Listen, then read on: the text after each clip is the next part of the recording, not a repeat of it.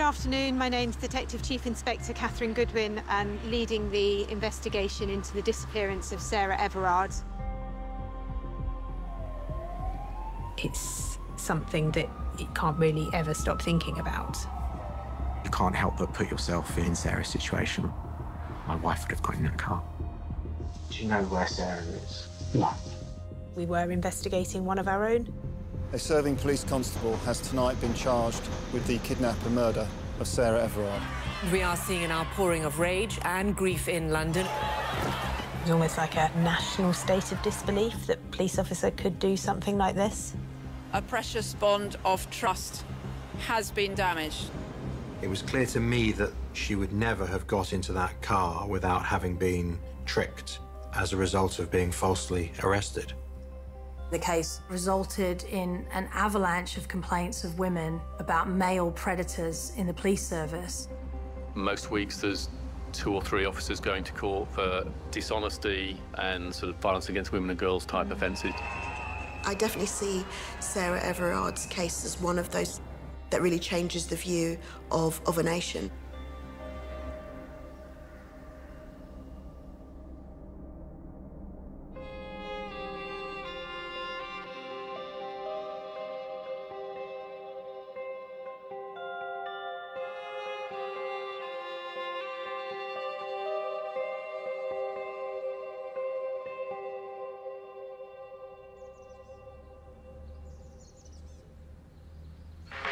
The crocus of hope is poking through the frost, and spring is on its way, both literally and metaphorically. Hello, Petals. Welcome to the Colin Murray Show on 5 Live. Today, the seeds were sown for a life without COVID restrictions. We're being told that if we stick to this plan and behave... London was so quiet. It was such a strange time to be in the capital city. There was nothing else we could do other than watch the news, wait for our release, so to speak, wait for this huge pandemic to end somehow. This country is on the road to recovery, and we have freedom on the horizon. We must proceed with caution, because although we're moving quickly, the virus moves quickly too. We'd all really adjusted to an entirely new way of life. People were very used to extraordinary rules that governed our lives, inability to move freely, the police stopping people, asking them to account for themselves sometimes because of the restrictions of the lockdown.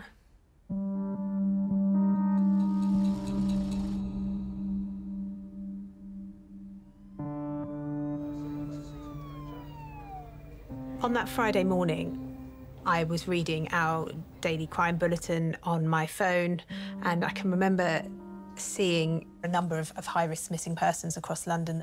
One of them just jumped out at me.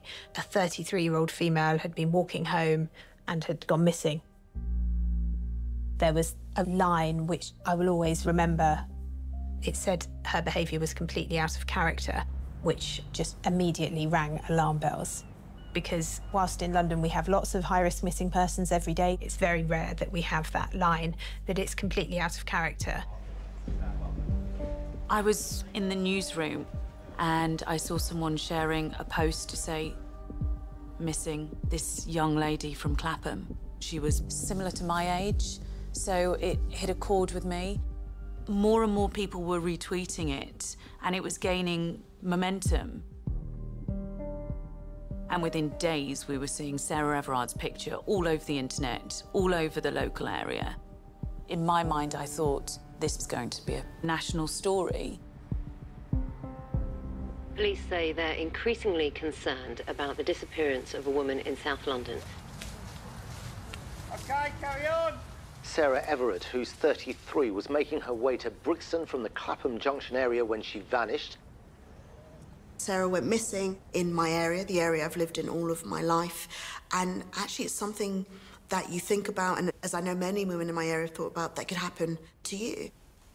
When the police started going door to door, actually asking for footage from people's Ring doorbells, there was clearly a sense of concern amongst locals. And that there was something in the air feeling of women generally not being safe in the area.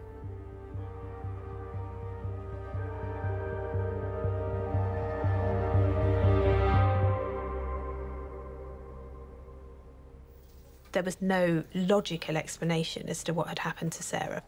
That in itself is actually pretty rare. It was clear from the outset that she had a very normal life. A young lady who was really close to her friends and family, who wouldn't cause them distress or concern or worry by going missing. What we knew is that she'd been on the phone to her boyfriend and was walking home after dinner, and the phone call had finished at 9:28. When people go missing and they're doing it of their own choice, there's always some form of contact with your life. Most people don't just tend to give up and walk away completely. But her phone just sort of stopped being used.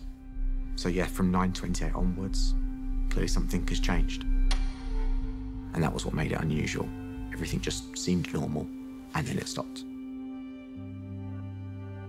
You can see someone's phone and its location from the network provider. The location was Cavendish Road, and she was on her natural route home. So it fitted with the account we were being given by her boyfriend. They had a phone call, they said goodnight, and she hung up. It became key tracking her on CCTV and her movements beyond that point.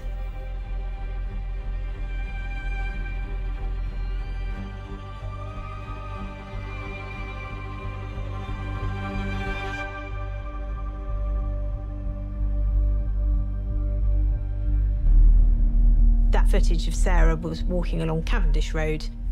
We could just about see that she had her phone to her ear. At that time, it's last being used. So we could put the phone in her hand, walking along that road. But it's a huge city. There's the Common, there's buses, trains, tubes. You know, there's so many places she could have gone.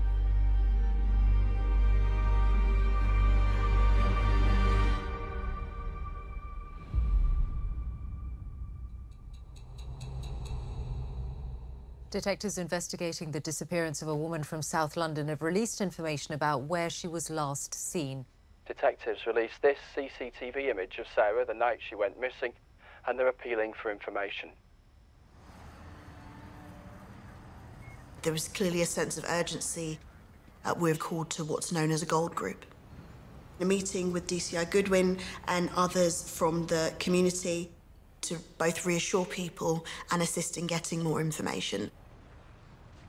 But in this case, there was nothing I was able to say to reassure the community because we had no idea what had happened to Sarah. And I think it's really hard for people to imagine that in London, in a highly built-up area with cameras and people, how a young woman could just go missing. The family of Sarah Everard say they are desperate for news. Sarah's not been seen since being spotted on CCTV. Across this area, every bus stop and lamppost bears Sarah's image.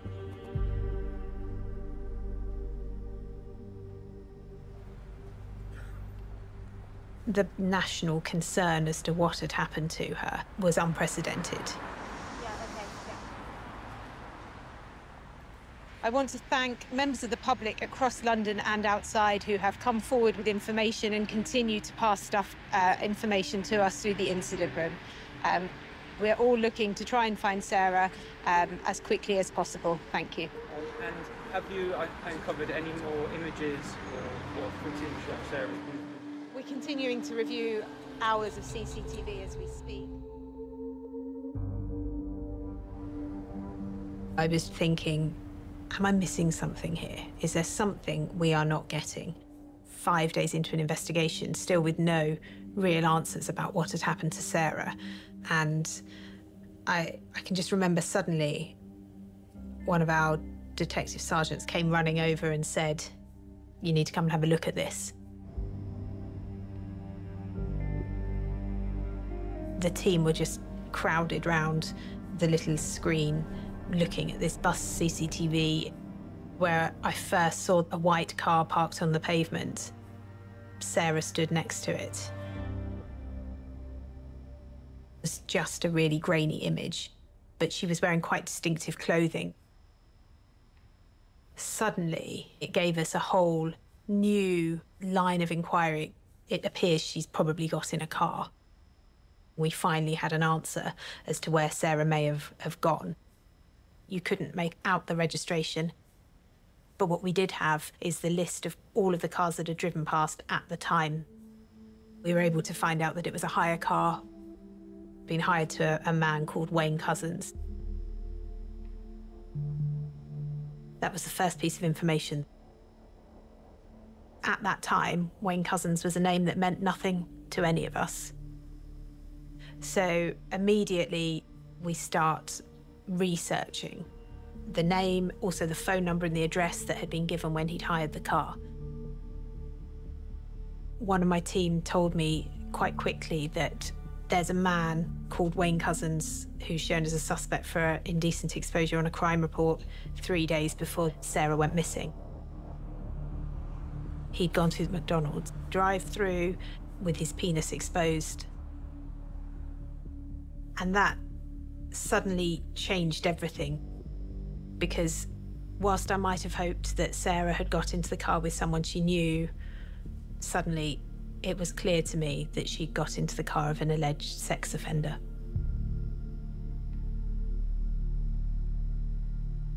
He lived miles away down in Deal in Kent.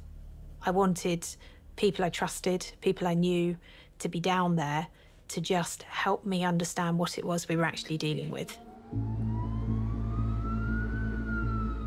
I went with the bulk of my team down there, whilst they're still trying to plan for how we're going to get hold of him as quickly and as safely as we can so that we have the best opportunity of finding Sarah. Whilst Nick and his team were running on blue lights to get some control over the address, one of my detective sergeants came running into the office and said, "We need to shut the door. You need to hear this." He then put one of our researchers on speakerphone, and she said, "He's a police officer. He's a serving officer in the Met. He currently works for the Parliamentary and Diplomatic Protection Group." I knew that I had to tell my boss, and I can just remember the shock of having to just sit on the floor of the office and say to her, "You're not going to believe this, that he's a police officer." And then the same questions went through her head as went through my head. "Are you sure?"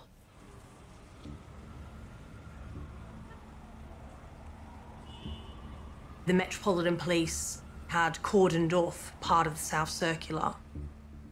That's a reasonably big deal because it is a busy road.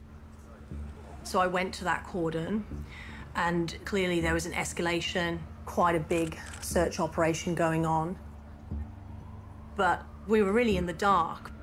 There was still a lot of confusion. I knew that Nick and his team were making their way down to Deal. You know, I felt it was important that they knew they were going into the house of a police officer. The gravity of the whole situation then became incredibly clear. You know, the moment I told the team, it just went silent.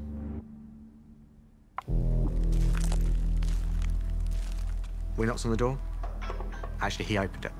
I just put my foot straight into the door, showed him my warrant card, and he just went grey. Just all the colour just run out of his face. At the moment, you're under arrest, okay? After talking a kidnap at the time. Okay, so you didn't have to say anything, but no harm in your defence. You did not mention one question, something later on in court. Anything you do say may be given evidence. We went into the living room area while the team began the search to look for Sarah. And then we sat him on the sofa and began the urgent interview. So we're here to talk to you about Sarah. I'll show you a picture. Do you know Sarah? I don't know. Okay. Sarah went missing. I'll show you some pictures of her on the day. Okay. Do you know where Sarah is? No. Right. Now, we believe that you know something about where she is. Just anything we can about where the mother time. Okay, well, I am in financial shit, and I've been lent on by, I don't know who they are. They're a group, a gang, whatever, and they told me, right, I need to go and pick up girls and give them to them. So it then came through that they're going to harm my family, take them away, and they'll use them instead. At that point I had no option to try and find somebody. So I don't, there's a couple of names. I was told a place to take her. That's it. That is all I know. They threatened to take my family away from me. You must know more about where she is or how I can find her. I'm sorry, I don't know. I know you know. And you I don't know. If they've taken her in a van, then they've taken her, I don't know. At some point, you're going to end up looking Sarah's family in the eyes. Your family are going to be there. I know. You've got an opportunity here, right now, to help us find Sarah and bring her back home to her family. I can't tell, I don't know where she is. Hand on heart, I don't know where she is. You need to help us. I just need to know where she is. If I could tell you, I would. There must be something more. If I honestly could tell you anything else, then you'd have it right now. Honestly. Honestly.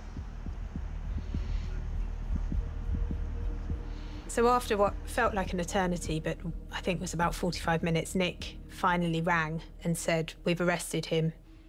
She's not here, but he admits to having kidnapped her." Which in itself was a horrendous shock. You know, it's very rare that admissions are made at such an early stage. But then when Nick told me what account he'd given, the whole thing just sounded instinctively untrue, but you have in the back of your mind, could there be some truth in it? Is there any chance she's still alive? I felt like we had to pursue it, so we started to conduct inquiries around that, quick time.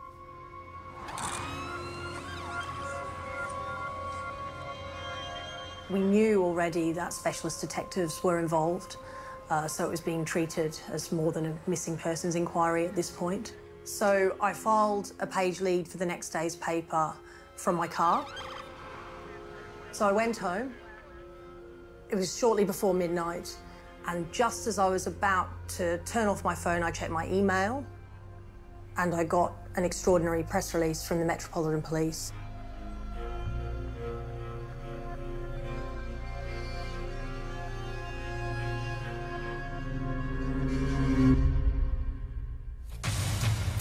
Been a significant development in the case of the missing South London woman, Sarah Everard. Police have arrested a man in relation to her disappearance. The Met Police have released a statement. A man has been arrested in connection with the disappearance of Sarah Everard. The man is a serving Metropolitan Police officer.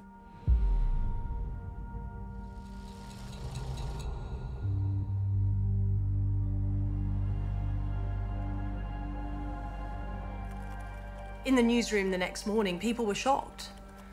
You know, you've got a serving police officer, someone's gone missing, and he's been arrested in connection with that. And we never really covered anything like that before. That shocking breach of trust, that was already apparent, that this was going to be an absolutely huge issue for the police service. And we still didn't even know yet what had happened to Sarah. The police officer is in his 40s. He was part of the Parliamentary and Diplomatic Protection Command, but instead of protecting embassies, he's facing questions about a possible murder. And the fact that the man who's been arrested is a serving Metropolitan Police officer is both shocking and deeply disturbing. I recognise the significant concern this will cause. Okay, thank you. We don't yet know very much detail about the Metropolitan Police officer who has been arrested, nor do we know, perhaps most crucially, where she is. And the hunt for her continues. The fact that Cousins was a police officer, whilst clearly incredibly relevant, isn't something that particularly changed the way in which we dealt with him. My focus really was on trying to find Sarah. Yeah. We started to look at the suspect's phone, to look at his movements on that night where Sarah went missing. He, or his phone, had been up in Clapham, had then gone straight back down to Dover. He'd been to and from a wooded area in Kent. We were able to establish that his family owned a plot of land within the woods, which then suddenly made sense as to why he would have been going to that wooded area. Hodeswood is vast, with water, with trees, and with significant fly tipping, which actually made it really difficult to search. Today, officers have been searching woodland near Ashford. Lucy Manning is in Kent for us now. Lucy. Well, a week ago, Sarah Everard walked from a friend's house, like many women do, many women walking home alone, and as police said, she vanished from sight. And today, the disturbing news that a serving police officer had been arrested on suspicion of murder, leaving the hopes of her family and her friends looking very bleak.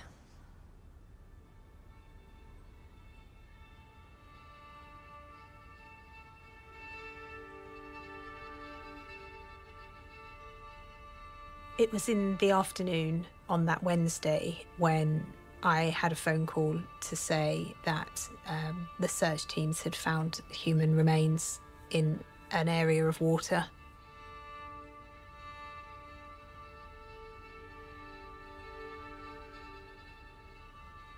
I then went to see Sarah's family,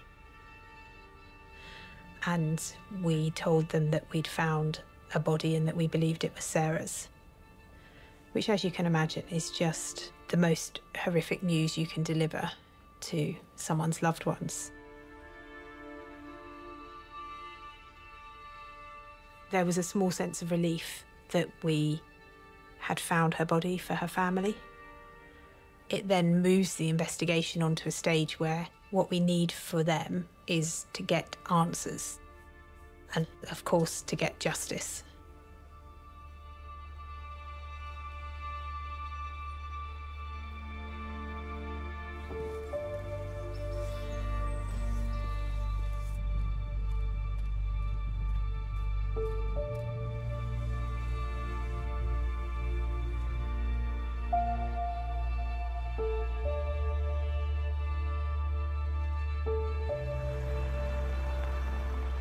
I went down in order to see the scene for myself.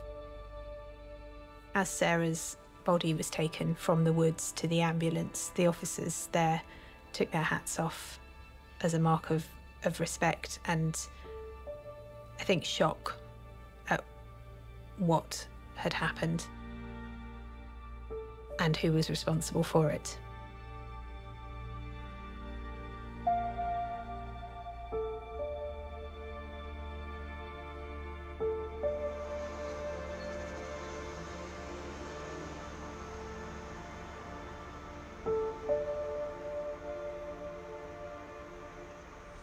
How are you feeling at the moment? I'm in a dark place. Yeah. Really. Okay.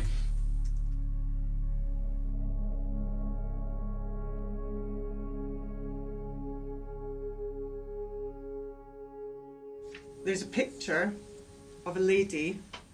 Do you recognise this person in this picture? No comment. Who is that, Wayne? No comment. Have you ever met this woman before? No comment. Wayne, this is Sarah Everard. Did you show your warrant card to her? No comment. Is that how she trusted you? Because obviously, you know, as a police officer, we're all in a position of, you know, people trust us, don't they? People trust us to look after them. People trust us to help them. You know, protect and serve, that's what they say, isn't it? That's what we're here to do. We all took that oath, you included.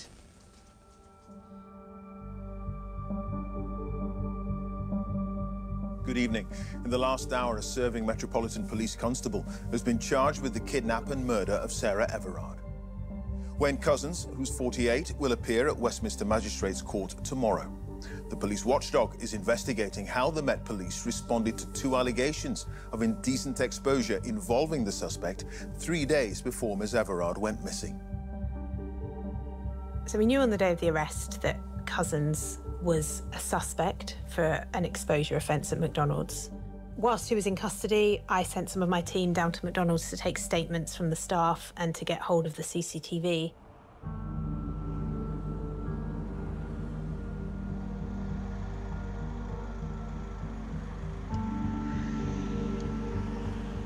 I was at work, just doing my normal tasks as part of my role at McDonald's. I did not expect to bring the food back and have an erect penis shown to me. It took me a moment to process what had just happened. Then I became really upset and burst into tears.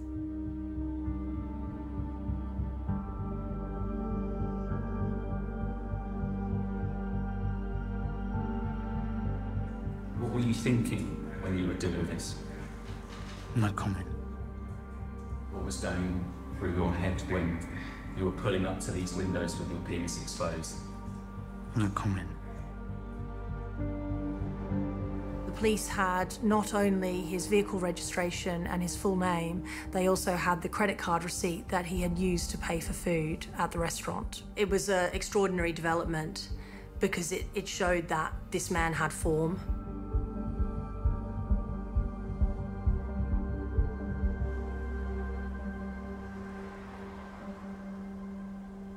In June 2020, a female cyclist had been going down a quiet country lane, not far from Wayne Couzens' home, and she reported looking up and seeing a man of Wayne Couzens' description. He had an erect penis, he was masturbating, and he was looking at her in a very intimidating way. She says that she recognised you as the male she saw because she sees your picture in the media. Was that you? No comment. Experts have warned that those types of offences are often escalation sexual offences. So somebody who is indecently exposing themselves is potentially an even greater danger if they're not stopped at that point.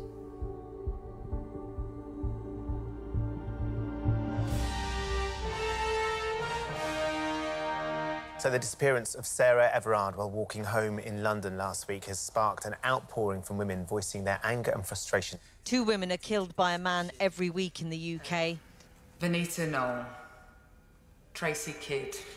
Today in the Commons, it took MP Jess Phillips more than 4 minutes to read out the names of victims from the last year alone. Maureen Kidd, Wendy Morse. All women know the fear of walking home at night. We hold keys tightly between our fingers. I can't think of a time where I wasn't thinking about, will I walk down to that car park? Will I walk down that alleyway? Would I cross this common? Would I go out after 6 o'clock? More women identified with Sarah just walking home. I thought about the routes that I would have taken from Clapham Common. She went exactly the route that anybody, any woman in the area at that time of night would have taken, the best and well-lit route. I'm constantly aware that somebody could hurt you when you are on your own, and that is how so many women feel. There was a groundswell of anger and concern like nothing I've really ever seen before.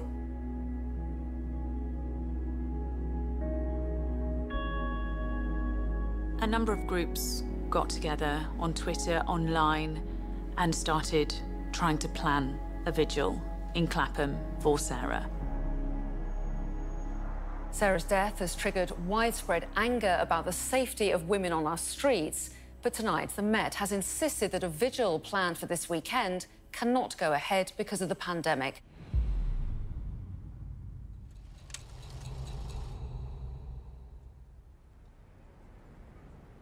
The day of the vigil, there was an inkling that people would be going down anyway. I got sent to Clapham. When I arrived, there were streams of people walking through the park. More and more people kept arriving.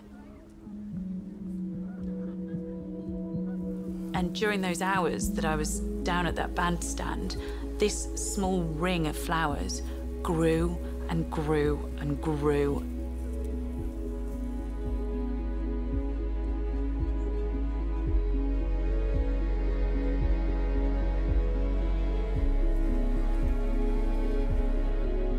As the mound was growing, even more people were arriving. There's been a steady stream of people here in Clapham Common coming to pay their respects throughout the day. Her death has not only shocked this community, but caused a debate across the country. Many now questioning, how safe is a woman walking home by herself? When I went to the Common just before the sunset, you could see hundreds of people moving towards the bandstand. Women were standing there, heads bowed. There was a lot of grief. It was a really somber, quiet, respectful atmosphere throughout the day. I left just before the sunset. We'd put down candles, lighting the way Sarah would have taken to walk home. We put one down for every single woman that had lost their lives to male violence so far that year in this country.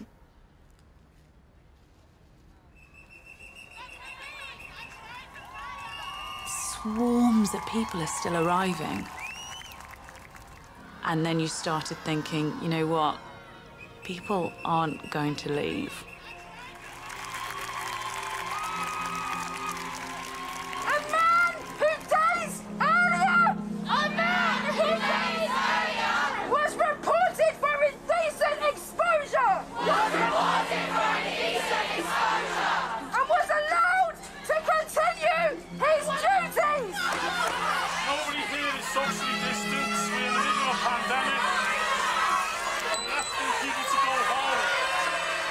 There was anger building.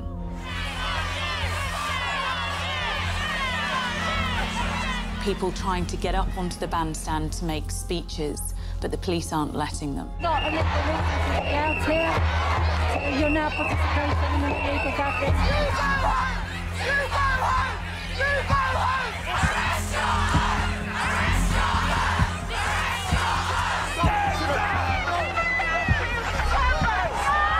All hell breaks loose.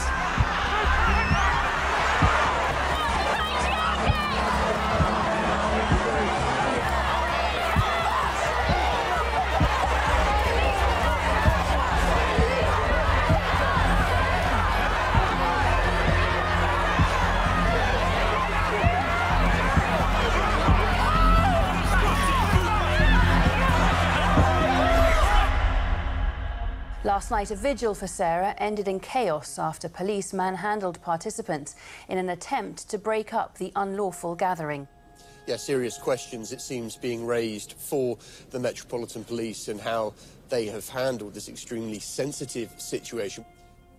The Mayor called those scenes completely unacceptable. The Home Secretary described them as upsetting. When you saw those pictures, did you agree? Did you think it was unacceptable, the way in which your officers acted?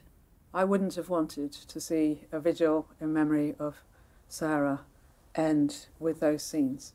There have been calls from all quarters, many quarters, for you to resign. Are you considering your position? No, I'm not.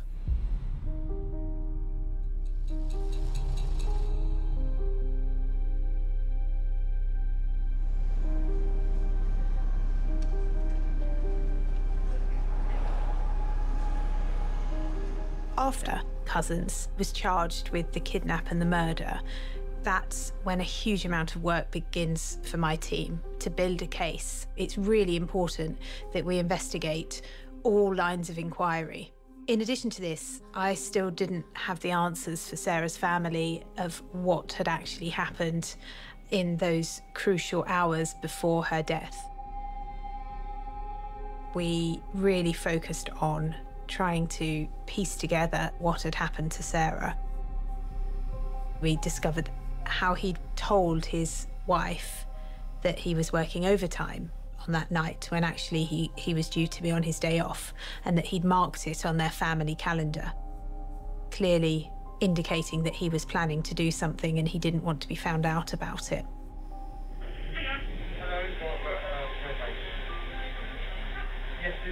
On that night, he'd hired his car. We know he drove up all the way to London. Sarah went to her friend's house for dinner, stopping on the way at Sainsbury's to buy a bottle of wine. They had dinner together and then she left to walk home. We know he then was driving back along Poinders Road when he came across Sarah by chance. We were looking at every vehicle which had passed Sarah, and we spoke to a really significant witness. She'd seen a woman being handcuffed by an undercover officer, and she hadn't thought much of it other than to remark to her partner who was in the car that she didn't think women got handcuffed very often. Now, what she didn't realise was, of course, that she was witnessing Sarah and what had happened to her. And without that statement, we may have never known how he actually got her into that car. And we think we may be able to make out the fact that he used his warrant card, that it was likely he arrested her for something such as a breach of COVID. We know from Sarah and her friends and family that she is the sort of person who would have been compliant with his authority. He drove down to Dover where he'd parked his own car. It struck me that it's an incredibly long journey and how she must have felt in that car. But it's something that, you know, we can't get away from and can't really ever stop thinking about. He moved Sarah from the hire car into his own car. People have asked how he moved her from one car to the other, and we'll never know. However, in my experience, women who are in such horrifically frightening situations are often just compliant because they want to get out of the situation alive. We were then able to trace his car driving to a very rural area just north of Dover, which is where I believe he raped and murdered her. And then driving to the woods, which is where we believe he hid Sarah's body under an industrial fridge, hiding it from view. We then know he went to drive home, stopping at Costa to get a hot chocolate, behaving perfectly normally, having that night kidnapped, raped and murdered a woman.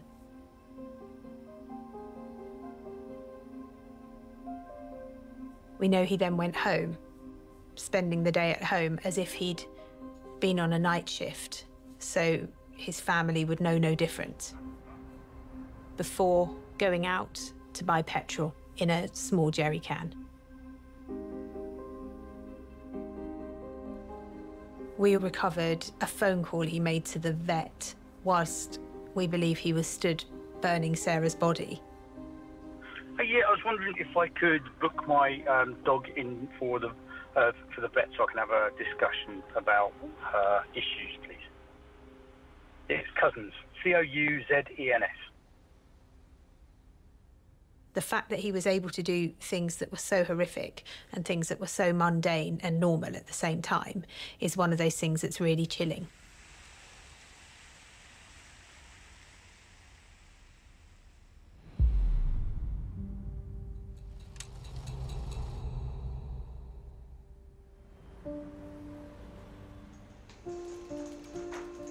I am Treasury Counsel, which means that I prosecute at the Old Bailey the most serious criminal cases that are conducted and prosecuted in this country.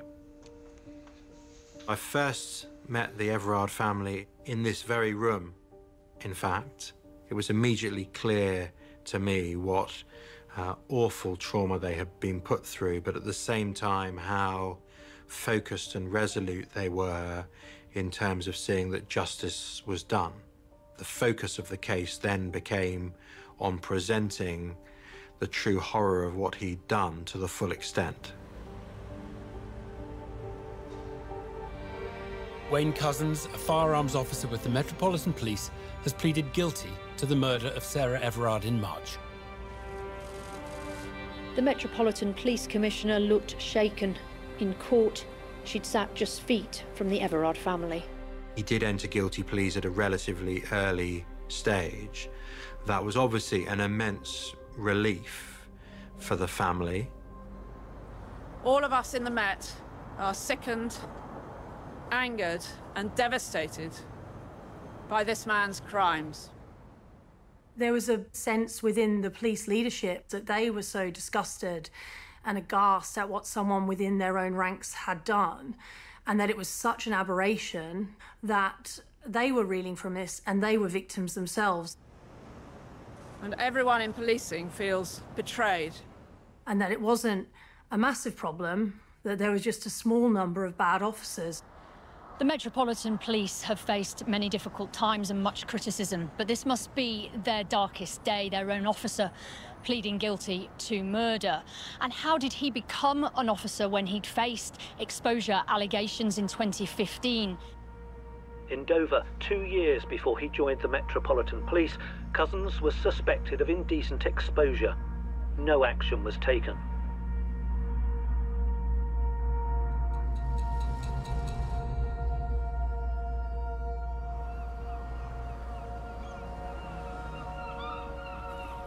In 2015, Kent Police received a report of a man driving around naked from the waist down.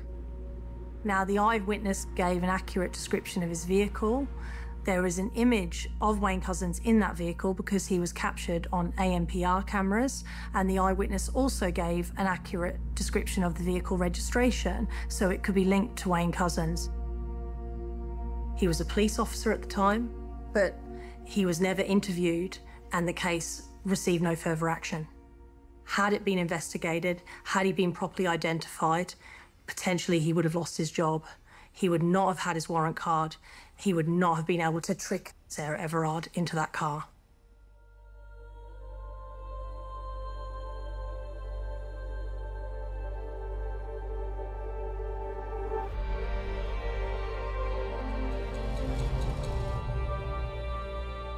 A sentencing hearing has begun for the former Metropolitan Police officer Wayne Couzens.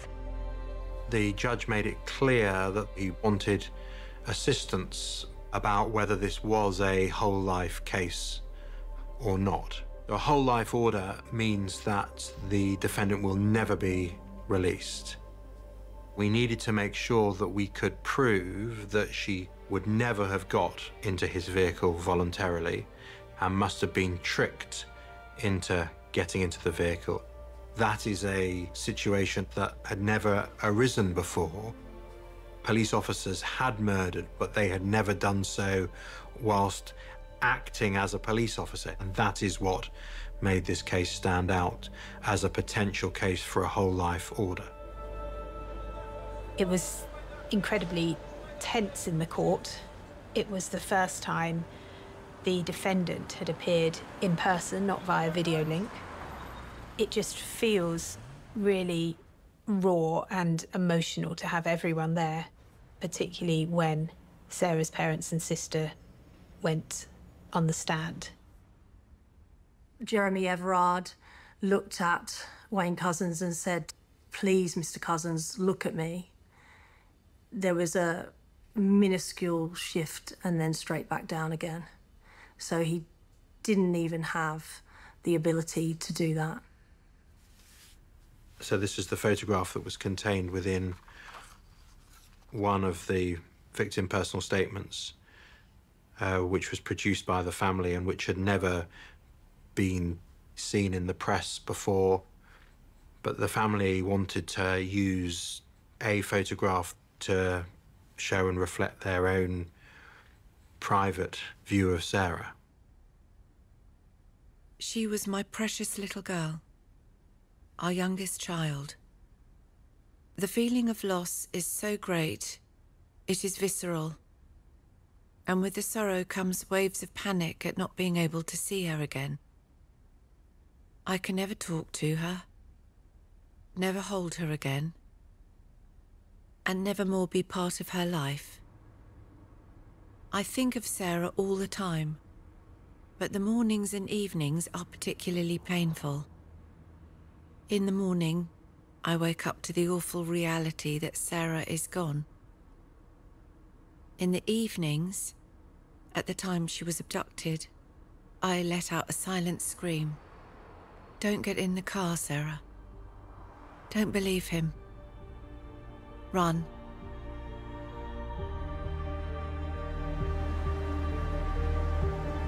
The judge told Wayne Couzens that he would never leave prison. He said Couzens had irretrievably damaged the lives of Sarah Everard's family and friends.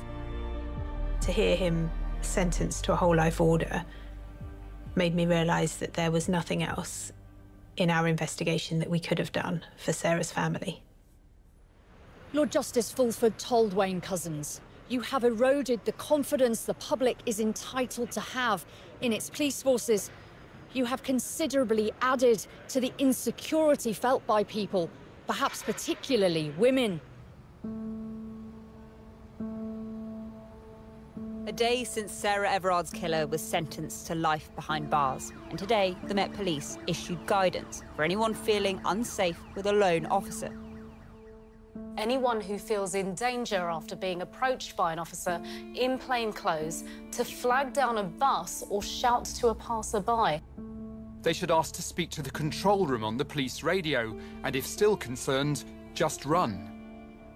Women, first of all, just need to be streetwise about when they can be arrested and when they can't be arrested. It's really important, I think, that we challenge ourselves not to allow the actions of one bad apple, one individual, to tarnish our police force, which, by and large, has got very high standards and works very hard to keep us all safe. The suggestion that Couzens was an individual on some sort of frolic of his own was unacceptable. Police perpetrated abuse, violence, domestic abuse, sexual assault, rape is not new, because solicitors like me have been acting for women in this sort of claim for years. In fact, one of my clients came forward about another Met officer the day after Wayne Couzens was sentenced. She came forward after hearing the victim impact statement by Sarah's mother. PC David Carrick, a 46-year-old serving police officer with the Metropolitan Police, was arrested after he was accused of raping a woman last year. I think that it was when she was saying about Wayne Couzens, the abuse of power, he used, her words just echoed. I just knew that I had to report him. Now, the Crown Prosecution Service has authorised police to charge a Metropolitan Police officer who's already accused of rape with further sexual offences. And there was quite a lot of publicity because he was in the same unit as Wayne Couzens, and that meant that other victims were galvanised and realised that they would be listened to. He pleaded guilty to 85 offences, including dozens of rapes against 12 victims. The country's biggest police force, the Metropolitan Police, in which he served, missed many opportunities to stop him. In the same month that Wayne Couzens admitted his crimes against Sarah Everard, the Met's top brass were insisting to the public that they were driving predators out of the force and doing everything that they could to find rogue officers. They knew that at the same time a woman came forward to report rape against David Carrick. But crucially, he was not suspended.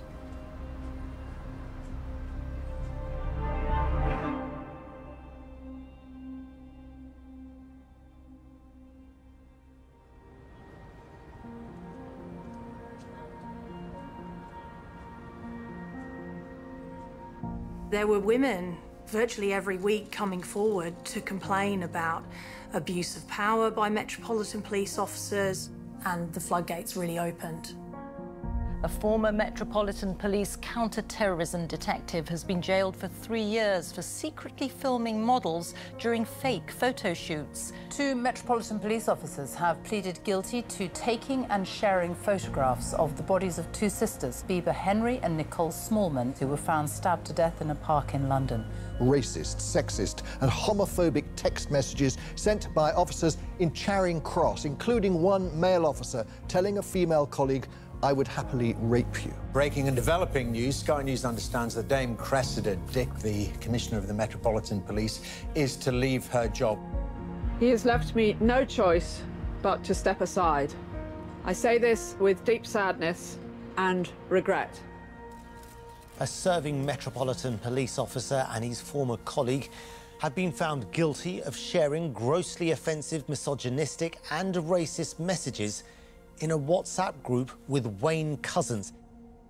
Sarah Everard's murderer was on a WhatsApp group with other serving police officers sharing racist and misogynistic messages.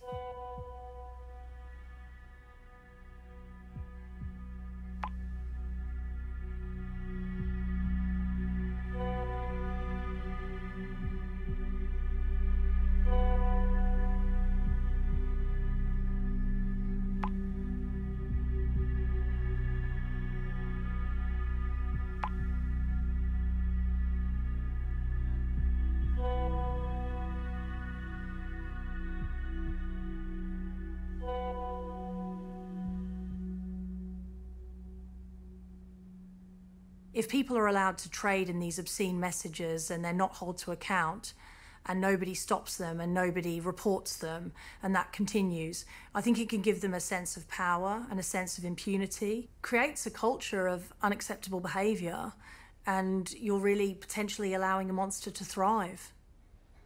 How many are there that you know are going through the justice system? Most weeks there's 2 or 3 officers going to court for criminal cases, which tends to be a mix of sort of dishonesty, violence, and sort of violence against women and girls type offences, domestic abuse, sexual offences, etc.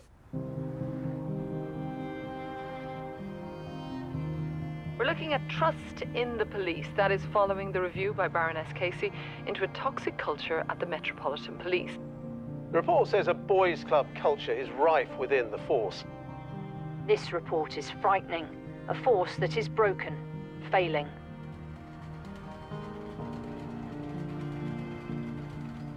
I think what most troubles me now, I've had the chance to sort of think, is how we can possibly win back trust from the public. And I begin to wonder then how endemic it is. I still think back to the early days of the investigation. A few days after Sarah's body had been recovered, I was made aware of a different officer who had been put on scene guard and had been reported by a colleague for sharing a horrific meme.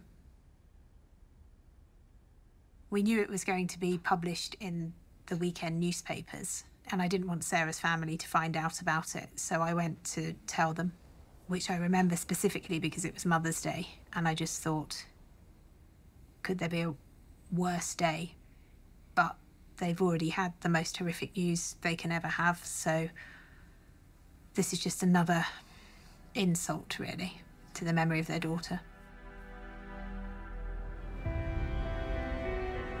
The Met is haunted by the rape and murder of Sarah Everard, but abuse in the ranks is something all forces are having to come to terms with. A former Greater Manchester police officer who groomed cadets on a scheme run by the force has been jailed for 5 years. A South Wales police officer who blackmailed and threatened underage girls to send him explicit photos of themselves on Snapchat has been jailed for life. Shannon Mulhall told us how PC Simon Miller escorted her to a women's refuge in Grimsby and then slept with her. Today, he was jailed for 2 years and 4 months, with Humberside Police calling his actions utterly reprehensible. It's not very often that a case comes along that starts a national conversation, but it is much bigger than just what we see in the police. It's what we see right across society, how issues of violence against women and girls are taken more generally, and we see it seeping through to people's everyday behaviour. I don't think that the incidences of violence against women and girls is reducing or decreasing in any way. In fact, it would appear to me that it's getting worse. Can you leave me alone? Can you leave me? Excuse me? Can you help me, please? Can you leave me the fuck alone? Go away! What is wrong with you? I'll follow you, though. Violence against women and girls is a men's issue. Men need to speak up. Men need to stand with women and not against them. Listen up, men, it's time to do better. That includes you, that includes your dad, that includes me, that includes all men. Sarah could have been any girl, could have been my girlfriend, but it'll never be me. It'll never be me. It never could have been me. That's what women feel in their bones right now.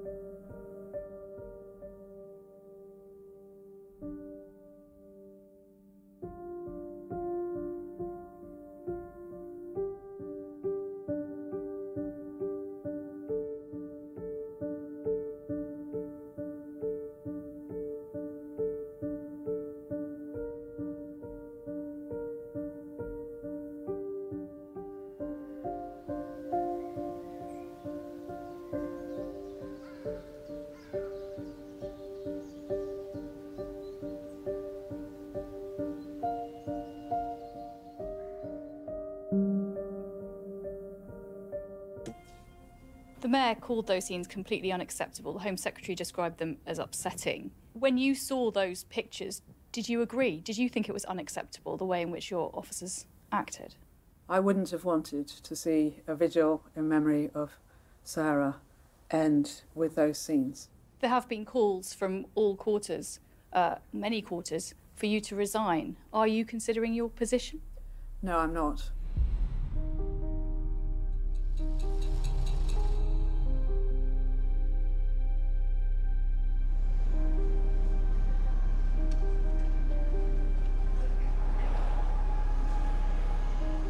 After Cousins was charged with the kidnap and the murder, that's when a huge amount of work begins for my team to build a case. It's really important that we investigate all lines of inquiry. In addition to this, I still didn't have the answers for Sarah's family of what had actually happened in those crucial hours before her death. We really focused on trying to piece together what had happened to Sarah. We discovered how he'd told his wife that he was working overtime on that night when actually he was due to be on his day off, and that he'd marked it on their family calendar, clearly indicating that he was planning to do something and he didn't want to be found out about it.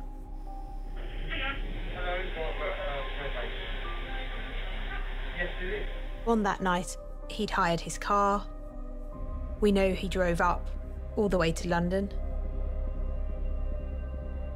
Sarah went to her friend's house for dinner. stopping on the way at Sainsbury's to buy a bottle of wine.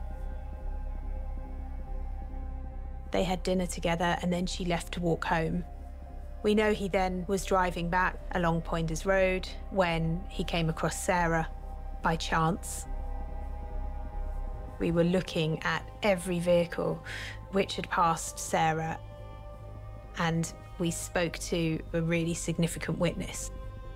She'd seen a woman being handcuffed by an undercover officer, and she hadn't thought much of it other than to remark to her partner who was in the car that she didn't think women got handcuffed very often. Now, what she didn't realise was, of course, that she was witnessing Sarah and what had happened to her. And without that statement, we may have never known how he actually got her into that car. And we think we may be able to make out the fact that he used his warrant card, that it was likely he arrested her for something such as a breach of COVID. We know from Sarah and her friends and family that she is the sort of person who would have been compliant with his authority. He drove down to Dover where he'd parked his own car. It struck me that it's an incredibly long journey and how she must have felt in that car. But it's something that, you know, we can't get away from and can't really ever stop thinking about. He moved Sarah from the hire car into his own car. People have asked how he moved her from one car to the other, and we'll never know. However, in my experience, women who are in such horrifically frightening situations are often just compliant because they want to get out of the situation alive. We were then able to trace his car driving to a very rural area just north of Dover, which is where I believe he raped and murdered her. Kinohimaki sitomichi wo shimazu ni ahisara la samikata suku demi no u hisito shubate kanisa inama harigate nomika a hizukisi no maichi masu ni.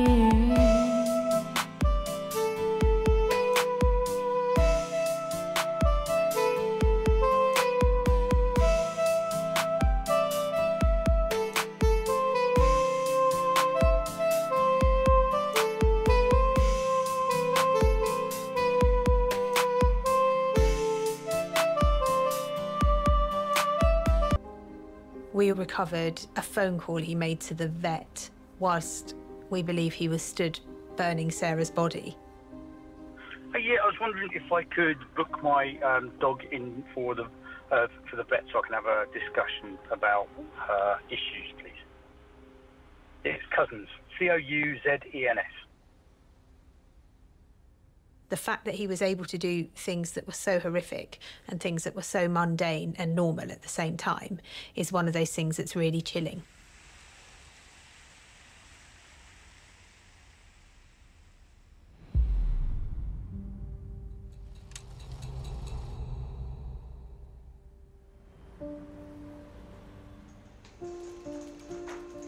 I am Treasury Counsel, which means that I prosecute at the Old Bailey the most serious criminal cases that are conducted and prosecuted in this country.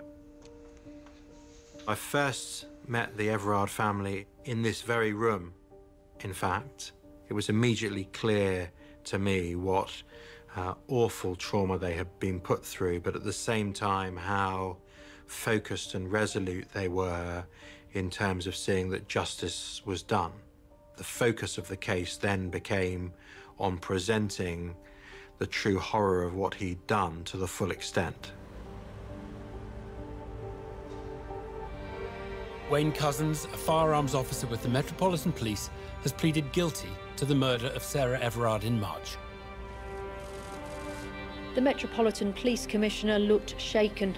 In court, she'd sat just feet from the Everard family. He did enter guilty pleas at a relatively early stage. That was obviously an immense relief for the family. All of us in the Met are sickened, angered, and devastated by this man's crimes.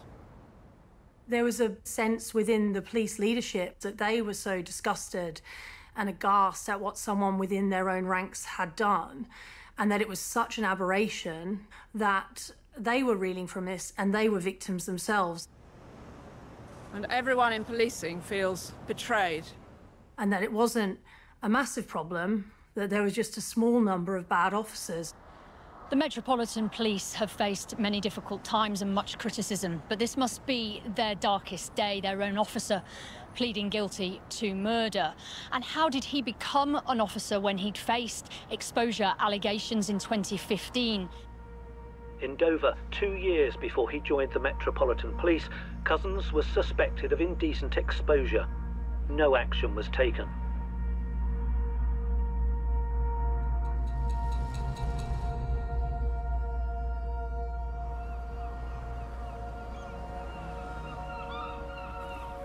In 2015, Kent Police received a report of a man driving around naked from the waist down.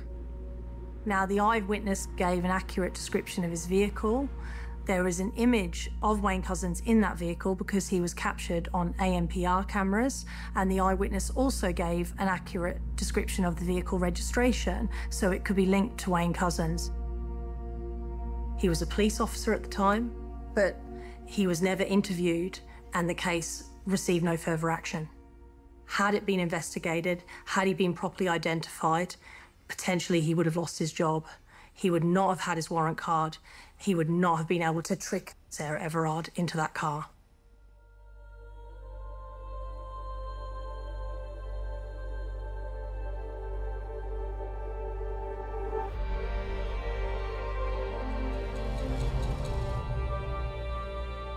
A sentencing hearing has begun for the former Metropolitan Police officer Wayne Cousins. The judge made it clear that he wanted assistance about whether this was a whole life case or not. A whole life order means that the defendant will never be released. We needed to make sure that we could prove that she would never have got into his vehicle voluntarily and must have been tricked into getting into the vehicle. That is a situation that had never arisen before. Police officers had murdered, but they had never done so whilst acting as a police officer. And that is what made this case stand out as a potential case for a whole life order. It was incredibly tense in the court. It was the first time the defendant had appeared in person, not via video link. It just feels really raw and emotional to have everyone there, particularly when Sarah's parents and sister went on the stand. Jeremy Everard looked at Wayne Cousins and said, "Please, Mr. Cousins, look at me." There was a minuscule shift and then straight back down again. So he didn't even have the ability to do that. So this is the photograph that was contained within one of the victim personal statements, which was produced by the family and which had never been seen in the press before. But the family wanted to use a photograph to show and reflect their own private view of Sarah. She was my precious little girl, our youngest child. The feeling of loss is so great, it is visceral. And with the sorrow comes waves of panic at not being able to see her again. I can never talk to her, never hold her again, and never more be part of her life. I think of Sarah all the time, but the mornings and evenings are particularly painful. In the morning, I woke up to the awful reality that Sarah is gone. In the evenings, at the time she was abducted, I let out a silent scream. Don't get in the car, Sarah. Don't believe him. Run.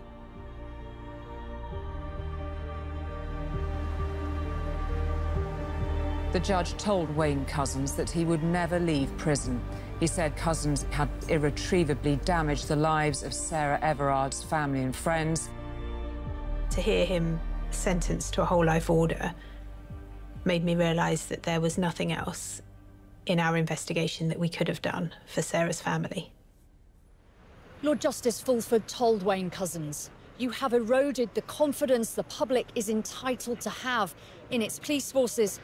You have considerably added to the insecurity felt by people, perhaps particularly women."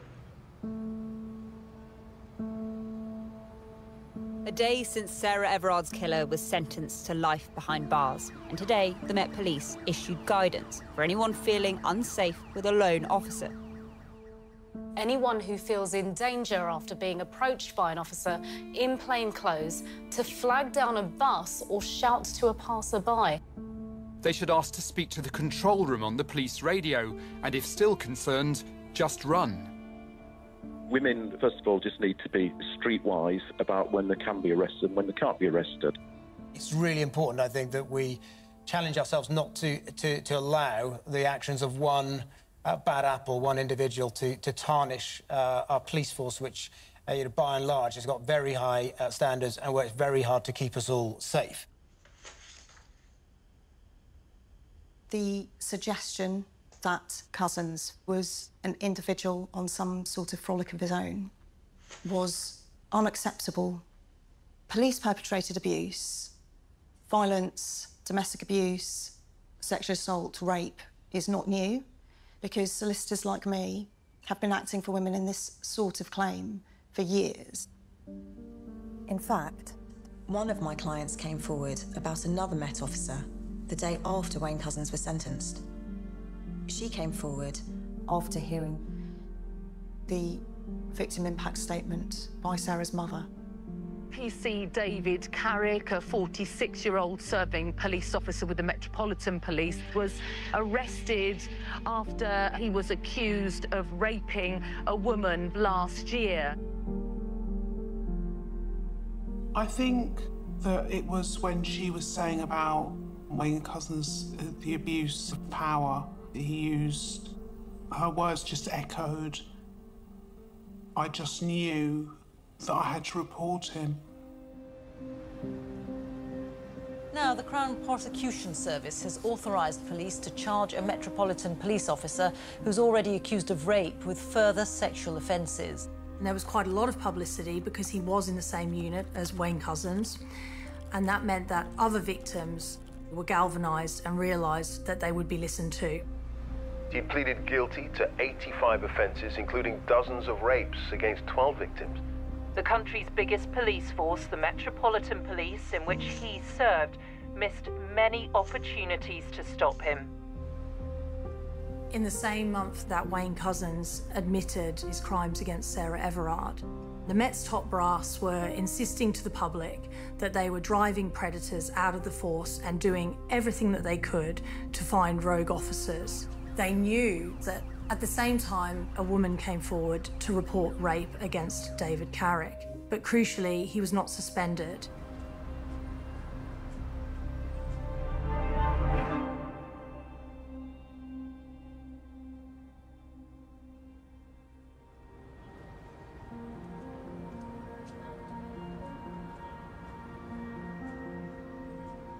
There were women virtually every week coming forward to complain about abuse of power by Metropolitan Police officers, and the floodgates really opened.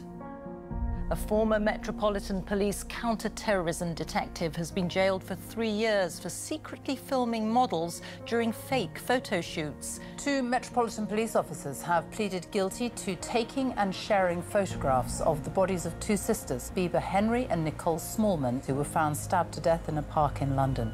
Racist, sexist and homophobic text messages sent by officers in Charing Cross, including one male officer telling a female colleague, "I would happily rape you." Breaking and developing news. Sky News understands that Dame Cressida Dick, the Commissioner of the Metropolitan Police, is to leave her job. He has left me no choice but to step aside. I say this with deep sadness and regret.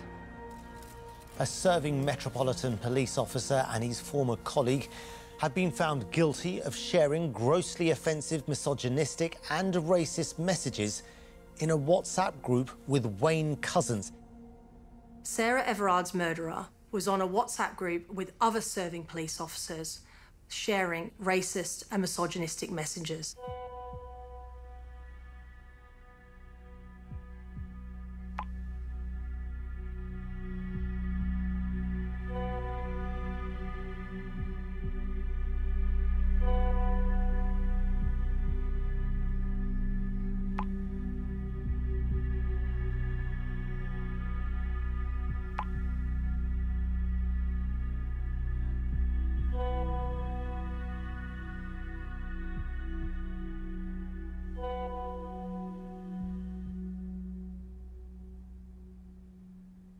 If people are allowed to trade in these obscene messages and they're not held to account and nobody stops them and nobody reports them and that continues, I think it can give them a sense of power and a sense of impunity, creates a culture of unacceptable behaviour, and you're really potentially allowing a monster to thrive. How many are there that you know are going through the justice system? Most weeks there's 2 or 3 officers going to court for criminal cases, which tends to be a mix of sort of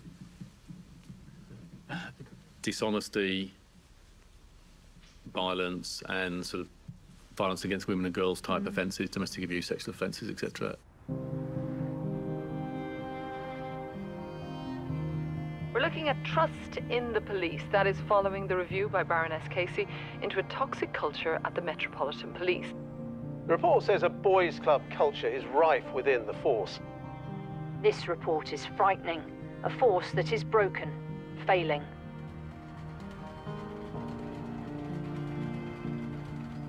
I think what most troubles me now, I've had the chance to sort of think, is how we can possibly win back trust from the public.